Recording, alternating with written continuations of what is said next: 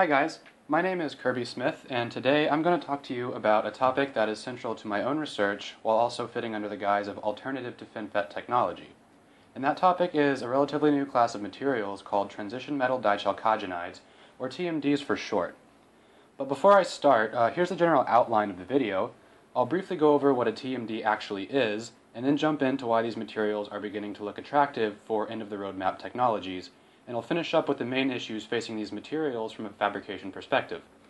So, what is a transition metal dichalcogenide? Well, if you break the name down, a TMD is exactly what it sounds like. A unit cell of a monolayer TMD consists of one transition metal atom and two chalcogens. But it's kind of a mouthful to keep saying transition metal dichalcogenide, so I'll just say TMD for the rest of the video. But first, to show you guys why anyone is even interested in these materials anyway, I'm going to paint a bit of a background. So, to jump right in, we all know that traditional silicon bulk devices looked something like this. But as Moore's law marched along, lots of changes in device geometry had to happen to compensate for parasitic effects, including buried oxides, halo doping, strain channels, high K metal gates, etc., all of which allowed for thinner EOT and higher drive currents for high-performance devices. And finally, another geometry change was made for increased electrostatic control, which we now know as Tri-Gate or FinFETs. But even this architecture is already running out of steam, so what do we do next? Well, once SiO2 ran out of steam as a gate dielectric, and then we replaced that material with high Ks. So maybe once silicon runs out of steam as a channel, we can replace that with a new material as well. And that was actually a bit of a spoiler to the question right here of why we might need TMDs in the first place. As we continue to make our transistors smaller and smaller, two big issues arise. The first issue is a geometrical one. The shape of the transistor, coupled with necessary metal plugs and interconnects, leads to some very large parasitic capacitances and resistances that have to be carefully balanced to minimize the overall time constant associated with turning this guy on. The second issue is with the material itself. Silicon, as well as germanium and 3,5 materials, are intrinsically three-dimensional, so when you try to make them very, very thin, they lose their bulk properties that made them so appealing in the first place. This is illustrated in this figure over here for ultra-thin body semiconductor and insulator materials, specifically silicon and germanium, showing that below a thickness of 3 or 4 nanometers, the mobility of these materials tanks pretty hard. To add to this, in 2006, some guys at IBM did a pretty thorough review of scaling rules for various transistor architectures, and in that paper they show that the minimum gate length of a FinFET or similar double-gated device can have is given to first order by this expression right here. And the shortest you can make any transistor and expect to maintain electrostatic control with your gate is about 1.5 times this natural scaling length. So just plugging in some values from the ITRS table, and assuming we want to keep our semiconductor thickness above 2 nanometers so that it still works okay for its mobility, we can see that without playing lots of extra tricks, we can't really expect to be able to scale these 3D materials to gate lengths shorter than 9 or 10 nanometers. So, as my figure on the right here might imply, one possible solution to that is to start looking at lower dimensional materials. Because CNTs already have their own video, I'll steer clear of them, and graphene, despite its hype, was never really well suited for logic in the first place since it lacks a band gap. Therefore, I'm going to spend the rest of this video talking about this relatively new field of 2D materials called TMDs. And I'll focus on molybdenum disulfide, aka MOS2, since this guy is more or less the poster child for this field. Advantages. Here you can see a ball and stick model of monolayer MOS2. Bulk silicon, or any other 3D crystal, as you all know, is just a basis of atoms repeated quasi-infinitely across a Bravais lattice, and you can rotate this 3D crystal in any dimension you like and recover the original crystal. MOS2, on the other hand, or any other 2D material for that matter, is actually composed of trillions of individual nanosheets stacked on top of each other, and we can actually make individual 2D nanosheets like this in the lab. And I say 2D because, although this guy does have a finite thickness of about 7 angstroms, give or take, both electrons and phonons zipping around in here behave like you would expect them to in a 2D system. Well, what exactly does that mean, to behave like you're in a 2D system? Electronically speaking, it makes the band structure a little easier to visualize since you have one less dimension to keep track of. Without getting into the gritty details of this, it can actually be exemplified by looking at conduction surfaces in the first Brillouin zone. So here I'm showing the first Brillouin zone of both silicon and MOS2, and hopefully the first one on the left here is at least somewhat familiar to you from your basic device physics courses, along with the constant energy surfaces near the conduction band minima. So in silicon we have this 6-fold degenerate conduction band minimum, where the curvature of this constant energy surface is indicative of the effective mass along a given direction. So conducting in the 1, 0, 0 direction, for example, you have 4 of these valleys with a very small effective mass and 2 with a large effective mass, and averaging these gives the well-known value of about 0.25 for the conductivity mass of electrons in silicon. But now if you look at the first Brillouin zone of monolayer MOS2, its constant energy surfaces aren't 3D ellipsoids anymore. They are actually almost perfectly isotropic 2D ellipses, or circles. Sometimes this is drawn in 3D for bulk MOS2 as a 3D ellipsoid, but with a very large out-of-plane radius, meaning that it has a very large out-of-plane effective mass, if you want to think about it that way. So what this tells us, basically, is that the electrons can move very easily in the plane of the MOS2, but it's very difficult to scatter the electrons out of the plane, or out of the material, which you might expect for a two-dimensional electron gas confined in such a way. Another benefit that MOS2 and other 2D TMDs have over bulk semiconductors when they've been thinned down to atomic levels is what is known as this van der Waals gap. So if we go to the structure of bulk MOS2 and look at it, we see that the crystal is composed of lots of these nanosheets, but there's this intrinsic space between them because the nanosheets only bond to each other through van der Waals forces, which are very, very weak. So if you peel only one of these guys off and put him on, say, SiO2 or whatever your favorite dielectric material is, that van der Waals gap is still there. And there aren't any dangling bonds, and so to first order, the electronic and thermal properties of this guy are largely unaffected by the environment around him. If you take bulk silicon, on the other hand, and try to make it less than a nanometer thick, so 1 or maybe 2 unit cells high, then basically every atom on here has a dangling bond that's going to contribute to scattering centers by either bonding with something in the outside environment or with its own localized charge or something else. Not to mention the fact that band structure changes when you shrink silicon this thin. Like the band gap shoots up to almost 2 electron volts, and the transverse effective mass increases by several times, and all of these effects together serve to degrade the overall mobility of the material, because at heart, silicon is three-dimensional. So shifting now to more device-oriented concepts, as I mentioned before, when you shrink 3D SOI down to less than a nanometer, their mobilities go down very quickly, but these 2D materials maintain their mobility values because they were really less than a nanometer to begin with anyway. But in addition to that, these materials have other properties that make them attractive for ultimately scaled transistor architectures, and it can be sort of non-intuitive, so let me walk you through it. Silicon, you know, has a band gap of 1.12 electron volts and a conductivity effective mass of about 0.25.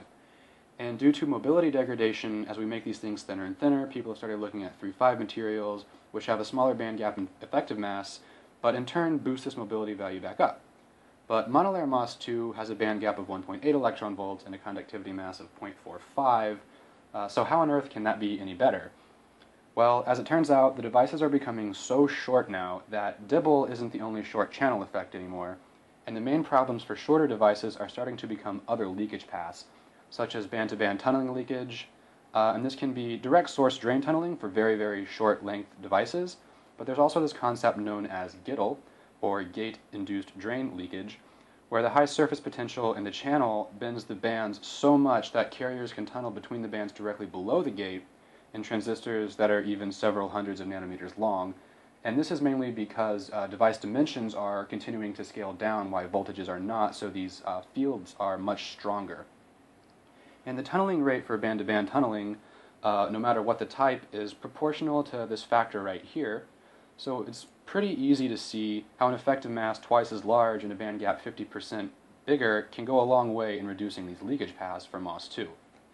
Additionally, the large effective mass means that if you want to define your off current at, say, 100 nanoamps per micron, you can have the off-state barrier lower for the same leakage, and then when you turn your gate on, the on-state barrier will also be lower, which actually allows for more current to flow.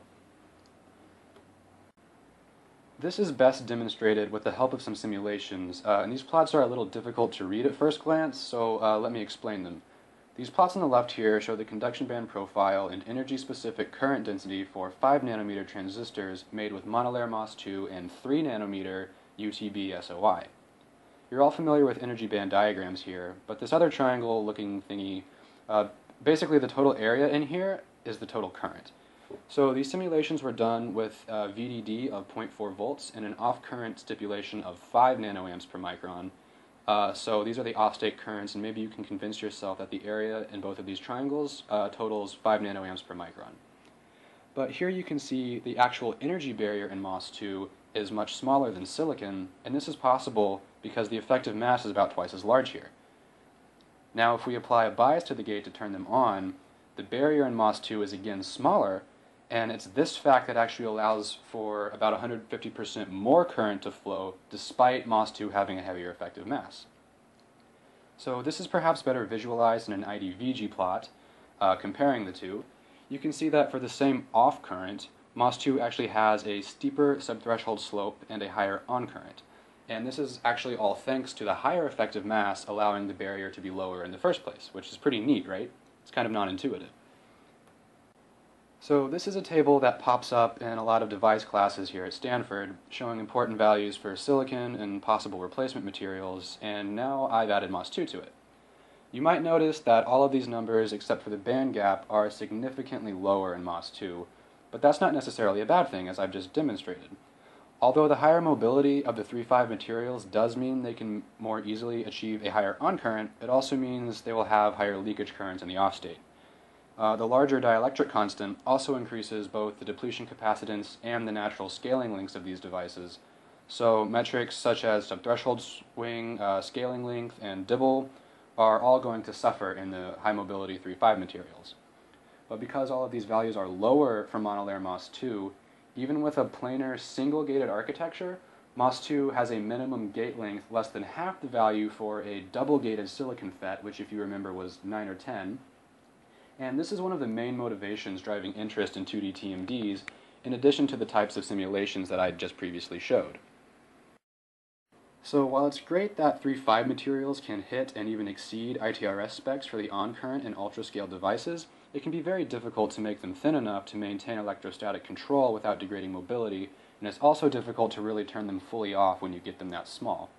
But it's actually pretty easy to turn off 2D TMDs, and when they're off, they're really off, which you can see here in a log-scale IDVG curve of some of our experimental devices. And you can get differences in current of over 8 orders of magnitude if you have really high-quality stuff. Some IDVD curves are also shown here, and depending on where you come from, you might think that these numbers are pretty low compared to silicon.